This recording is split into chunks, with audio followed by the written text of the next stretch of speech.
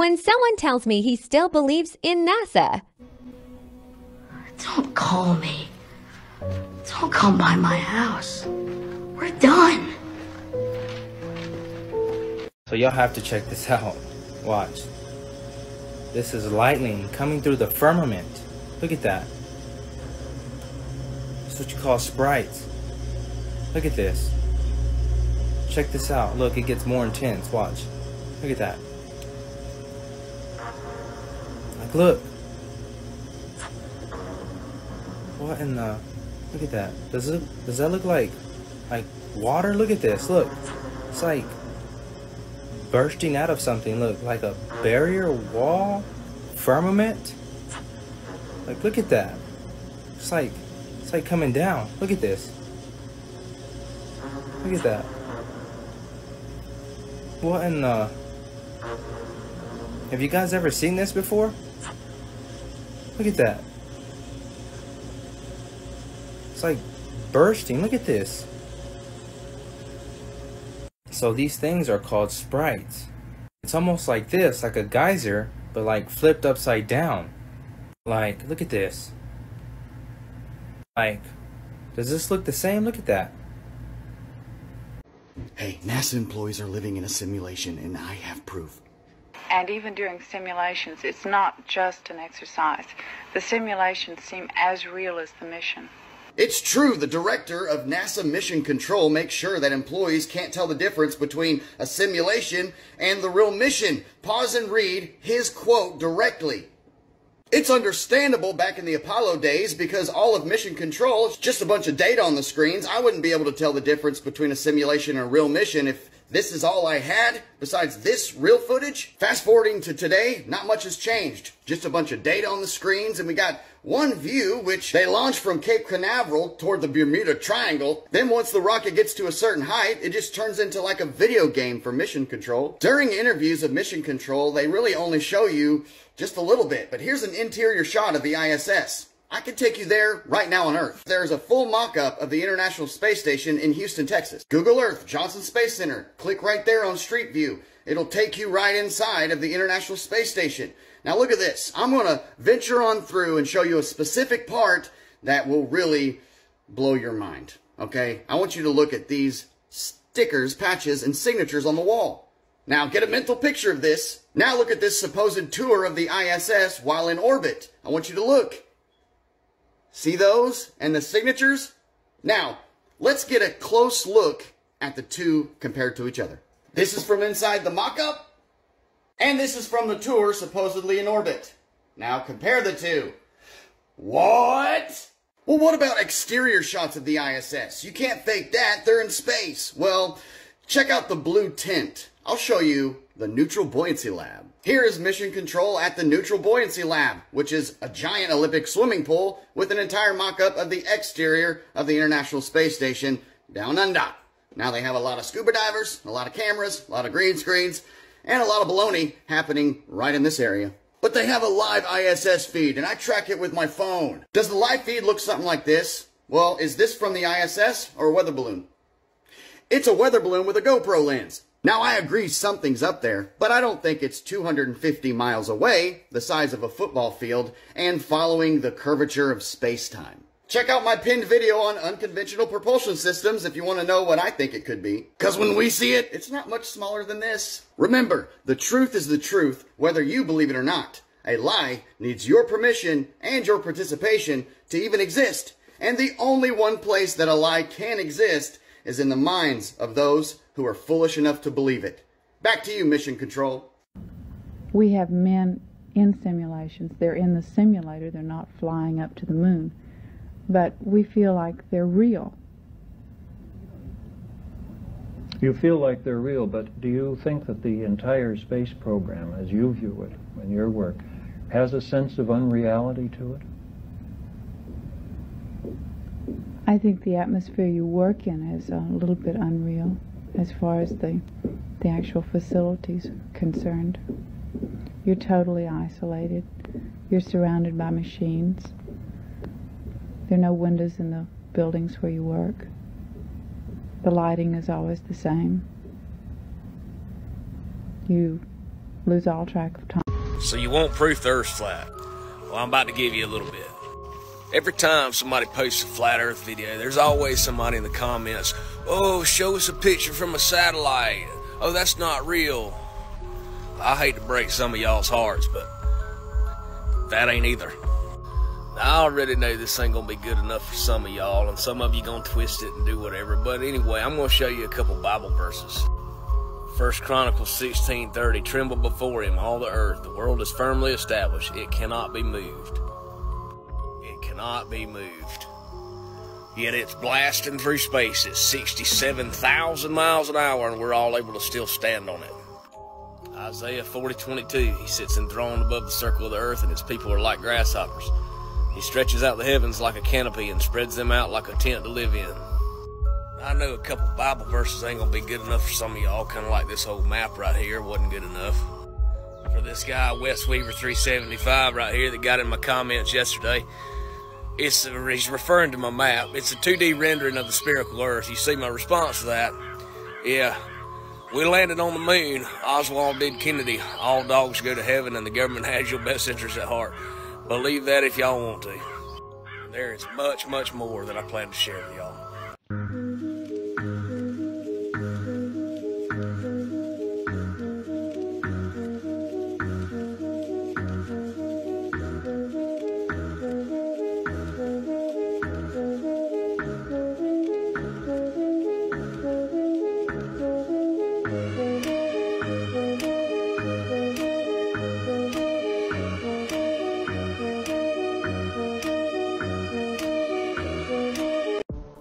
If you are ready for irrefutable proof that the entire ocean is flat and level, look no further than the railgun, which uses an electromagnetic pulse to send a 3/4 ounce projectile 17,000 feet per second and can hit a target 100 miles away.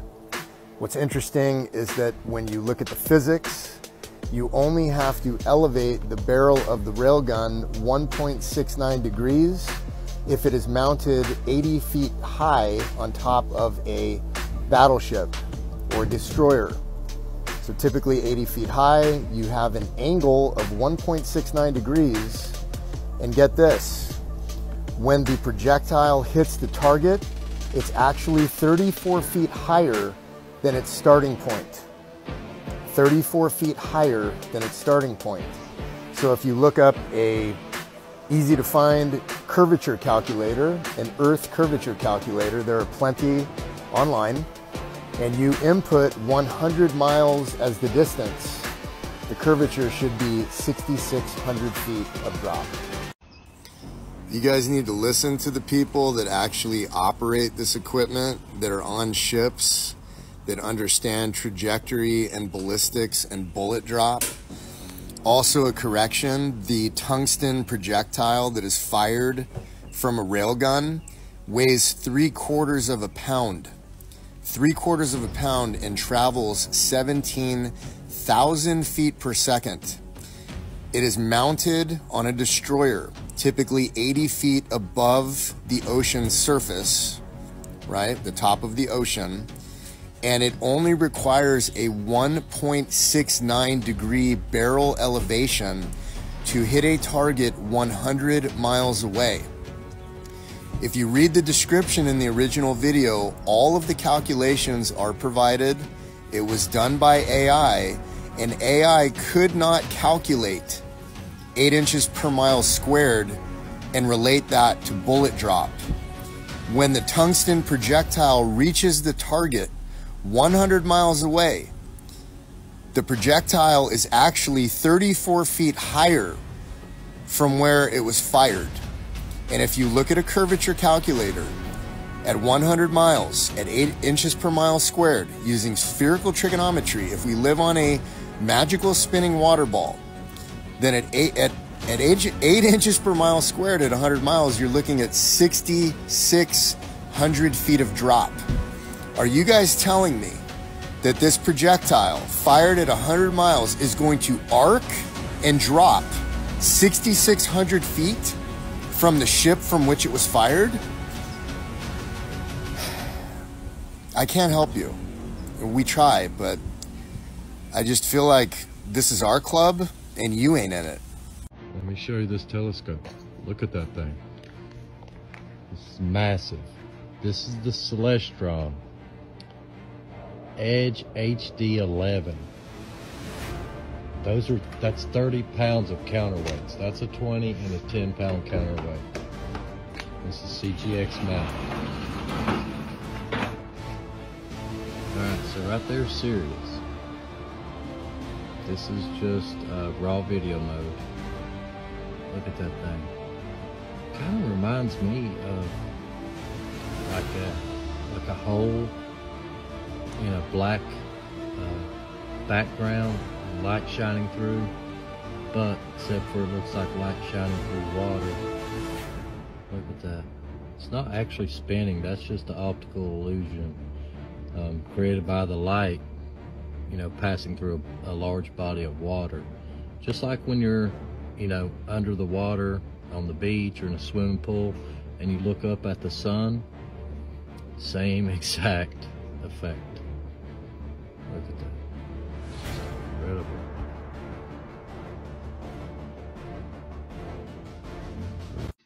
When I was a little kid, I asked my dad, if countries are at war with each other all the time, then how come every 4 years they get together and play games at the Olympics? That doesn't make any sense. Why would they do that? And he didn't have an answer, but it's funny because little kids know, man, it makes no sense. I'm sorry, but if all these countries hate each other and they're all at war with each other, they're not going to put their differences aside every 4 years to play games. That's ridiculous. So, I mean, that's just one more proof of nonsense. Not to mention, you know, the Antarctic Treaty was signed by all the countries in the whole world so that no one can do anything in Antarctica. So they were all able to get together and sign this treaty. Don't you think they would all be able to get together and lie to you? Because I do. I'm at the point now, I don't believe in countries anymore. I believe we have owners because it can pretty much be proven. I mean, BlackRock and Vanguard basically own the whole world. So we have owners, and I don't think we have countries. We have dividers. We have jails that we're all in, that we're not allowed to leave without passports and licenses and certificates and all sorts of stuff. It's a scam. But this is for your entertainment. And I love you all. My Nikon P1000, 93 million miles away. Y'all check this out. Looky there. Huh. Pretty neat how a simple camera can zoom in this far on the sun. What y'all are going to say is, oh, well, it's just so big you can never understand. Dude, 93 million miles away. Hey, that's...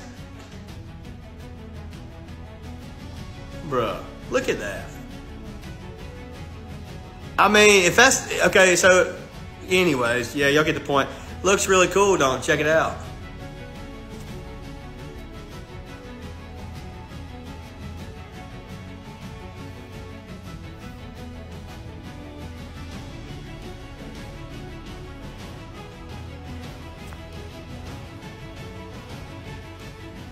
Dang. Looks like something under a microscope, don't it?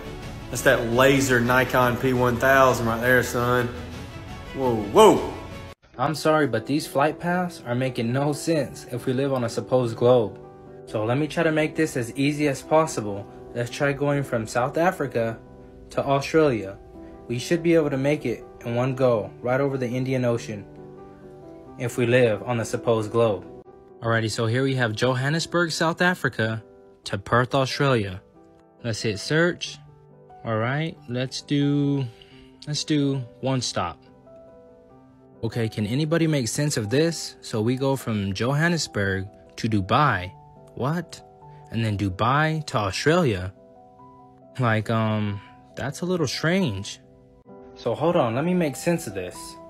We go from Johannesburg to Dubai, then to Australia. Like, why didn't we do this? I mean, after all, this is what we live on, right? But when you take a look at it on the Gleason's map, which all pilots use by the way, we have Johannesburg, South Africa, Dubai, then Perth, Australia. Look at this. Wow. So it makes perfect sense on the Gleason's map. Absolutely no sense if we live on a globe. Why didn't we do this? I'm sorry, but that is just one of the strangest things. Johannesburg, Dubai, then Australia. Wow. I mean, what else is there to say? Hey, TikTok. Have y'all seen the new movie with Scarlett Johansson and Channing Tatum called Fly Me to the Moon? It's coming out soon, right? They're trying to say that, of course we didn't go to the moon. You know, it was a space race in against Russia for national security. Like, duh, you didn't know that? What are we talking about, dude? Like, this is just damage control. This is panic. This is TikTok getting banned. This is over 1 billion flat earth and truth views. That's just what this is, bro. They are panicking. They're trying to brainwash people who have not been looking into this, people who are asleep, people who are too distracted with the slave system that is not reality. And they're just trying to manipulate you again. So now everyone's figuring out, well, we didn't go to the moon. Duh. We can't. We never have and we never will land on the moon. So now it's like, well, dude, dude, national security, you just don't understand. You're too ignorant to understand how serious that is. Like, dude, stop. It doesn't make any sense. They've been caught. They're in damage control. They're panicking. Nobody's ever been to the moon. It's not even a joke. The own astronauts, Buzz Aldrin, he's coming out 1 million times that we never went to the... Guys, the gig's up. It's over, dude. It's over. No matter how many movies you make saying, oh, no, all right, so we were lying, but no, all right, so we're lying. But we're not lying because of what you said. There's no way it had to do with all the profit we gained and all. It has nothing to do with that. Save it. Come on, guys. Stay vigilant. Look at that. Completely flat. Flat Earth. Yeah.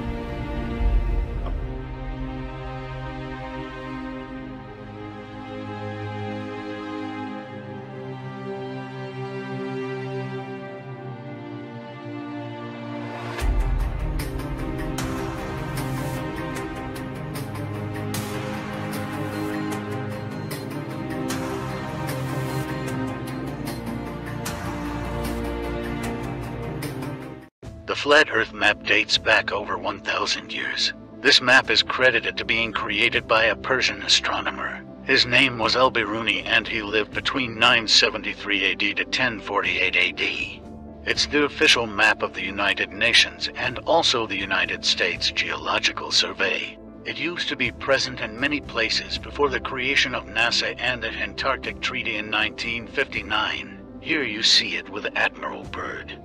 This map has been restored by Dmitry from Russia with suggestions of mine, Eddie Alenkar. Known by my YouTube channel Flat Earth Banjo, I asked Dmitry to include the Bermuda Triangle and Point Nemo, a place deep in the Pacific where NASA buries rockets. Then Robert Tozzi, a professional mapmaker, came along and enhanced the map even more. There are many people now selling this map online, but if you could order it from my online store, I would greatly appreciate it. Visit my online store now and order one of the items. I humbly thank you.